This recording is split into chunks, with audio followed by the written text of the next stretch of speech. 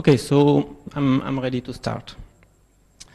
So I'm Jean-Baptiste Mardelle. I'm the maintainer of Kdenlive, the video editing application using the KD environment.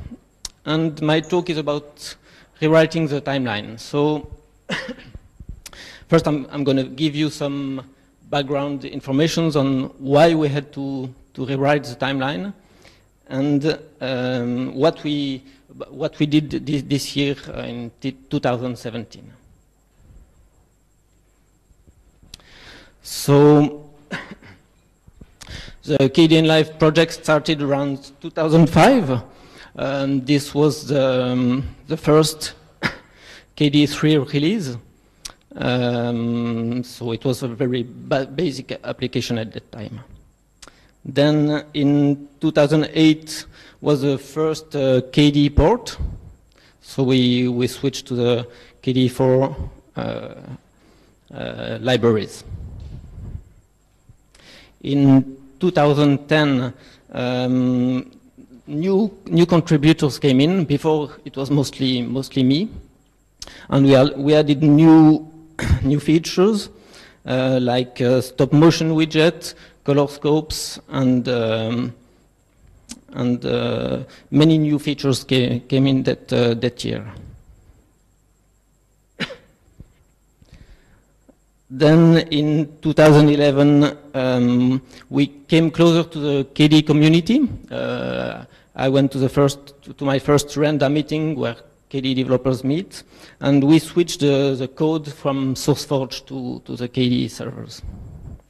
In 2007, there was a first rewrite attempt because, as you can see on the image, the code was just piling up and becoming a bit difficult to manage.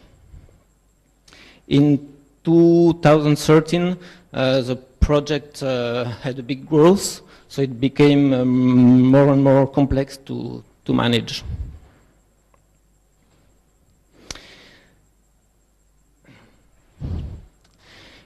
In 2014, there was a first discussions about rewriting part of Kdenlive because it became so complex that it was hard to manage. And that same year we started to port to KD Frameworks 5. In 2015, we released the first KD Frameworks 5 version. We also had a first UI review with a KD VGG group. And we started another very important thing for the community, the Kdenlive Cafe. So we started in December 2015 a monthly cafe, IRC cafe, where users and developers meet. And ever since that, every month we had this cafe.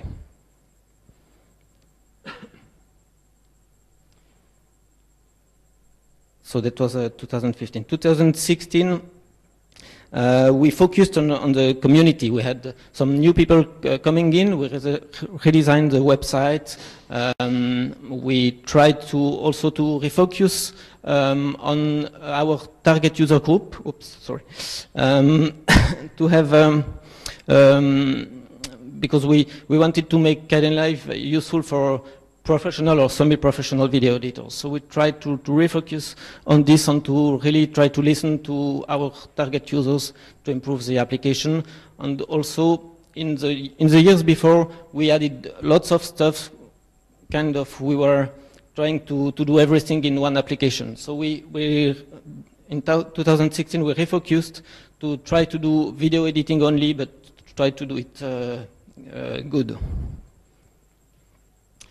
And so, in 2017, almost 5 years after thinking about rewriting large parts of Kdenlive, we finally started this big rewrite.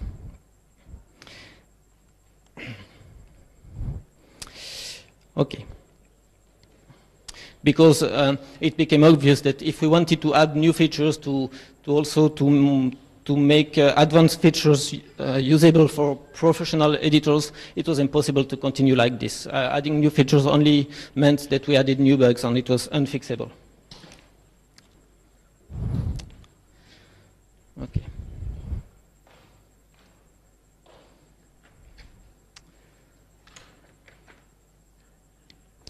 So, oops. Okay. So the first refactoring attempt in 2014 was mostly unsuccessful because we tried to rewrite separate code, and it was later we realized it was almost impossible to merge the refactoring. So in 2017 we had the big chance of having a new developer who stepped in, who is interested in code architecture. So he did a lot of code cleanup and completely redesigned the architecture to make it better. So if we have a quick look at before the refactoring, I'm going to show you, so the circles show you the files that constitute a Kdenlive timeline. So we had a custom track view class, depending on another class, and it was all a big mix. So it was very hard to change something without breaking other parts. And also in yellow you have the UI parts, and in blue the core library parts. And you can see that it was very mixed up. So it was very problematic to make a change. And this was the timeline, and there is also the project bin, the effects stack, and the monitor stuff, and all that was completely mixed up. So we were really blocked, and for a long time we postponed this rewrite because it was really not fun thing to do. So now, as of today, the timeline looks a bit like this. So it's rather simplified, but you can see that there are much less interdependencies, and the UI code in yellow is much nicely separated from the other parts of the code. So for this refactoring, first thing was that we redesigned the architecture, and also we switched the code responsible for the Kdenlive timeline to QML. So this also helped us as we switched to a model view structure. This also helped us to better separate parts of the code. So then you can see a quick comparison of what it was in January and what it is in July. So it was it's simplified, but it was really huge work that we did.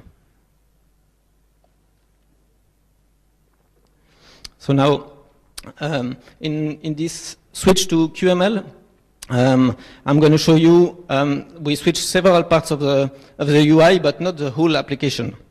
So currently, Kdenlive is a mixed application. We have parts with QWidgets and parts with QML. Mostly because it's a quite complex application. I don't think it would be completely feasible to completely switch to QML. So currently we're doing what we think is best for the application. So you see highlighted in red are the parts that now use QML. So the effect list is using QML. The monitor view is also using a QML overlay. And now the timeline is composed of QML.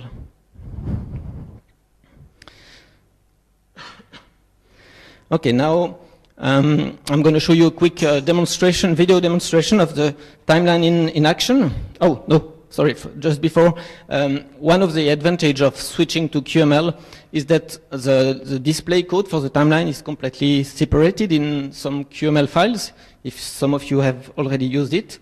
So it's kind of JavaScript. You can easily customize the look of the timeline. So just by editing a few lines of the UI, you can have a completely different look.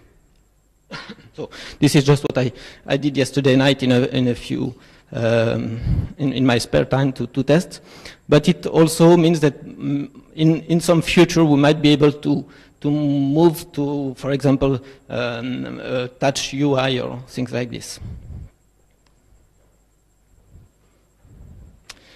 Okay, and after this I'm going to show you a quick video demonstration of the timeline.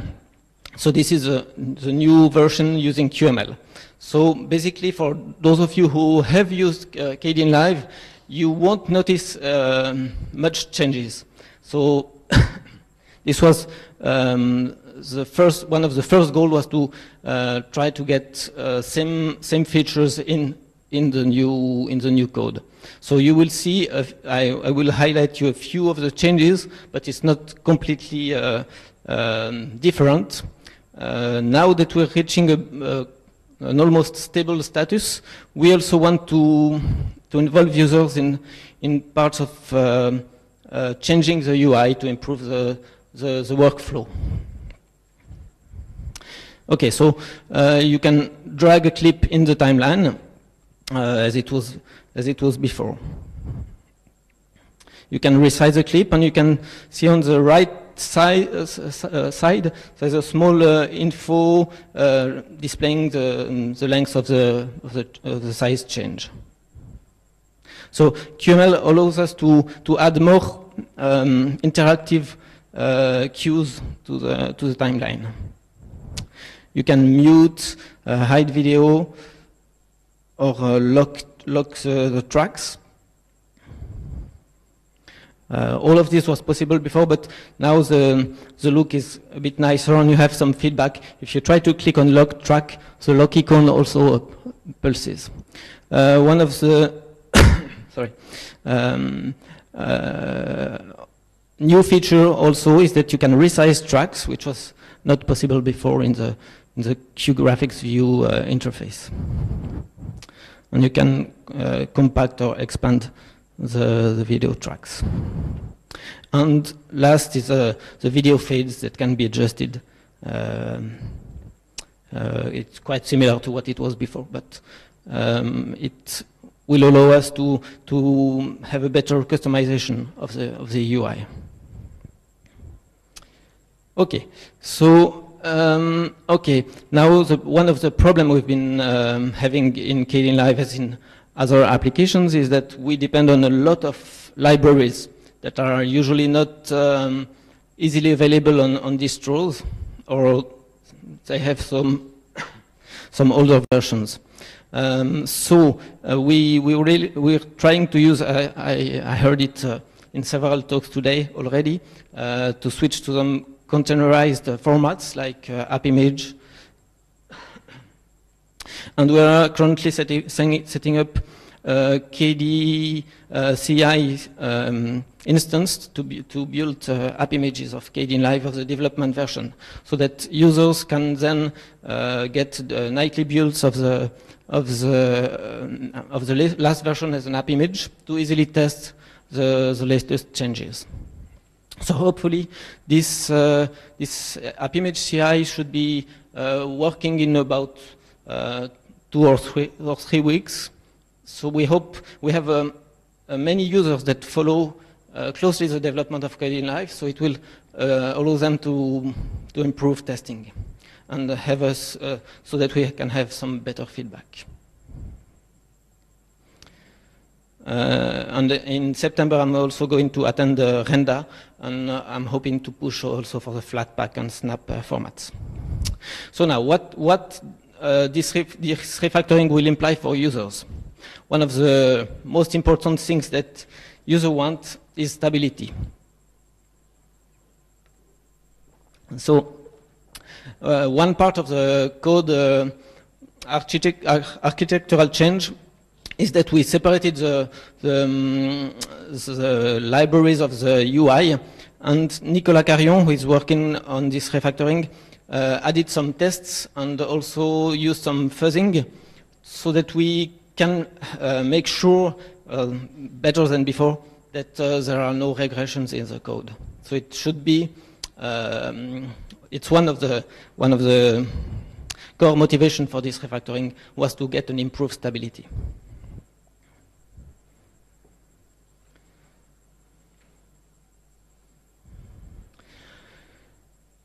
Then one thing that that we wanted to achieve is advanced video editing. As I mentioned, our target user group is professional or semi-professional video editors. And for this, you need some advanced editing functions, a bit like what you have in text editors, like overwrite mode or things like this. So I just illustrated a few of the features that we plan to introduce that were partly added before in Kdenlive, but were so too buggy because of the structure of the code. So for example, if you have a video of a cat and want to add a chicken in between, with advanced editing you can just move the clip over the other video and it will just work. You don't have to cut the start, cut the end, delete, and then add it.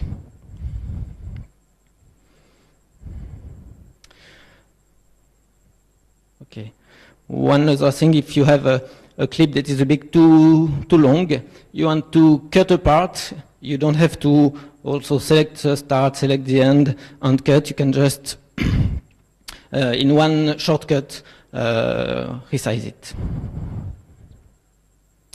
We're also working on the transition workflow. Currently in Kdenlive, if you want to make a transition between two clips, you have to put one clip on top of the other, then add a transition, and then the transition will take place. In the new workflow, it's called a feature called same track transition that many professional editors have. You just overlap the two clips, and the transition will take place on the overlap lengths. So these features are really necessary for semi-professional video editors. We're also planning to work on the effects workflow. Currently, if you want to add an effect to a clip in Kdenlive, you have to search the effect list, find the effect you want, and then drag the effect on the clip. Then you have the effect stack showing up, and you can adjust the effect. So it requires quite a lot of steps, especially because we have lots of effects in Kdenlive. So in the new version that we're building, you will have a built-in effect stack with the most popular, often used options like contrast or color balance, and you can directly adjust it without having to search in an effect list.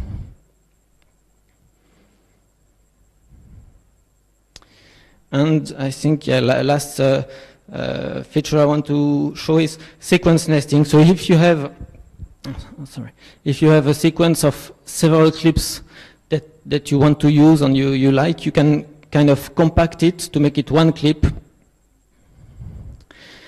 And then you can add effects to this, cut it, resize it, and then expand it again.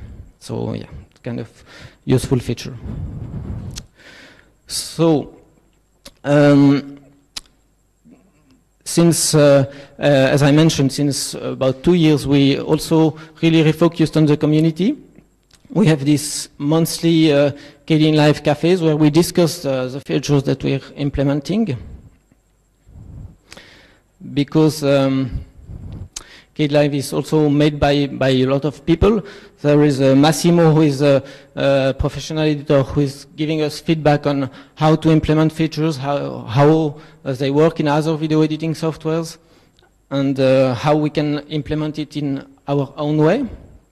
We have Farid, who did last year a new logo, a new website, and who is managing communication. So we are trying also to improve our communication to the medias and to our users. And we have also Harald, who has been doing some great tutorials in Kdenlive. Oops. Okay. So one more thing about this refactoring is that we plan to release it as Kdenlive 1712, so in December this year. So with the introduction of the app image automation, we hope to have a good testing period between September and December to debug and improve the application. Okay, so I think I said most of the things I wanted to put in this presentation. I don't know if any of you have questions, or you can otherwise always come by me later.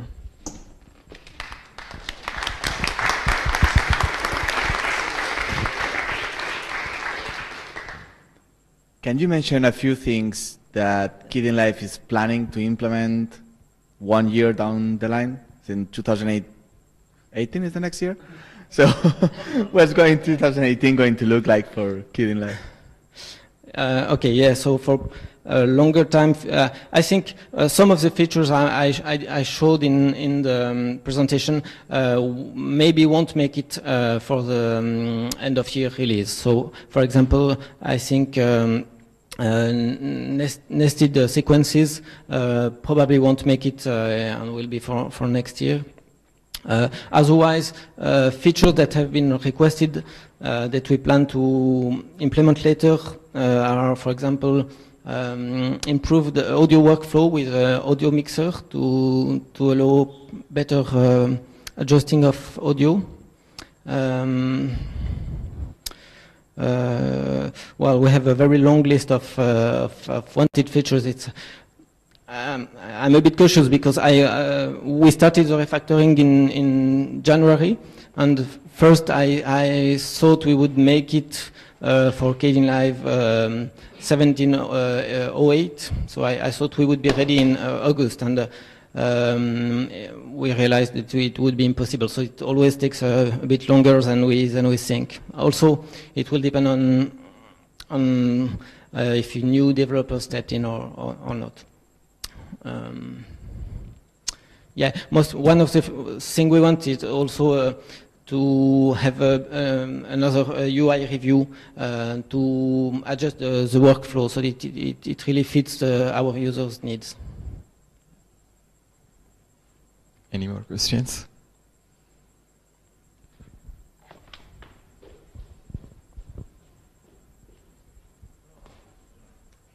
Oh, yeah, sorry.